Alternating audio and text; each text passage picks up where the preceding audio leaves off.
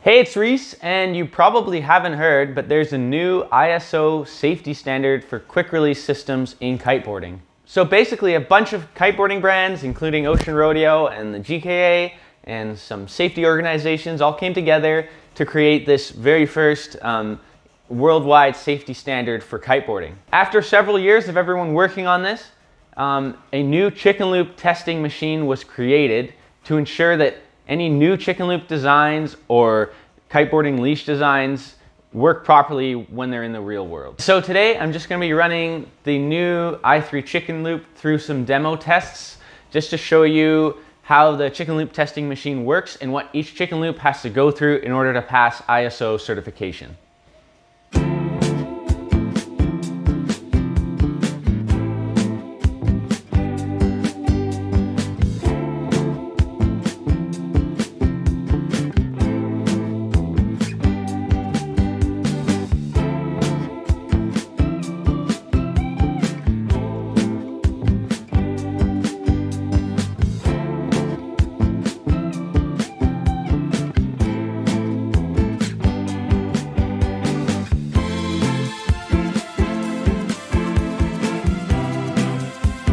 The max load test has to load the chicken loop up to 3 times the maximum rider weight.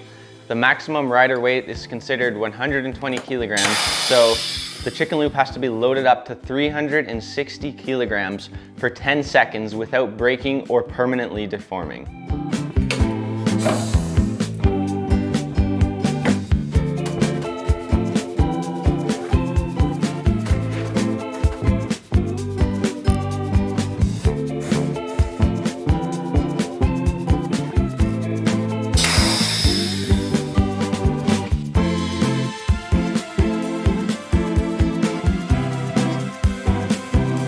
The dry and clean release test has 3 different tests. The first one, the chicken loop is loaded up under 15 kilograms of weight and then is released. And we measure the amount of force it requires to release the chicken loop.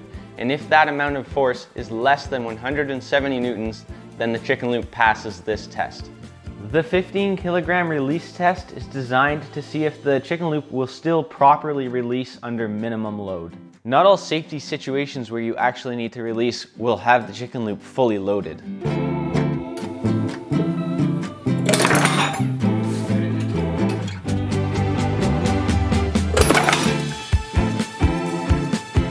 This test must be repeated 3 times for 15 kilograms, and the chicken loop must pass all 3 times in a row.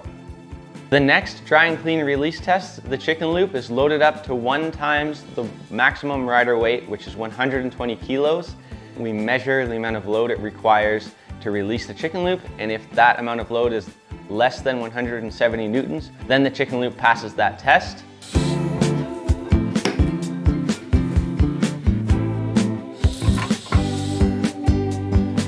The release force of the chicken loop is measured by a Newton meter, which is connected to the release cuff of the chicken loop and pulls on it until it releases.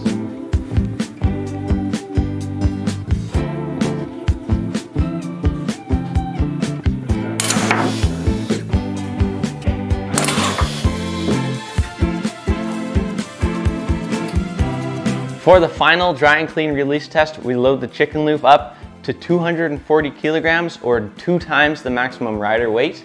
And then once again, we release the chicken loop and measure the amount of force it requires. If this force is less than 170 newtons, the chicken loop passes the test. And this also has to be repeated 3 different times.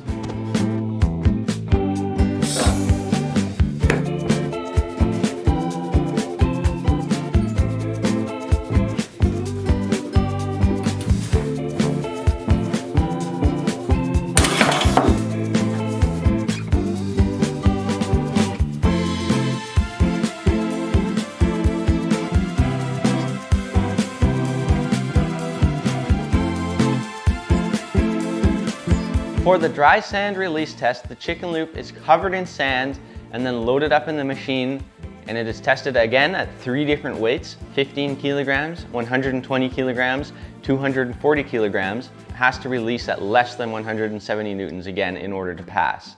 The chicken loop is placed in a bucket of special ISO approved sand and is pushed forwards and backwards and side to side 5 times so that sand is forced into any gaps that it can fit into.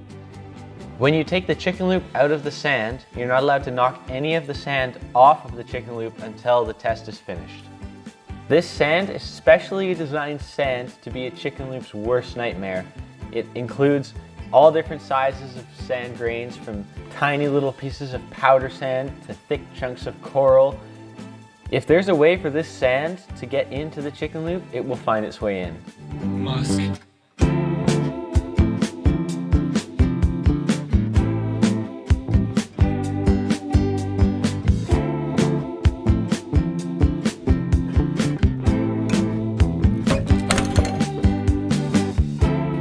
This test is repeated 3 times for each load.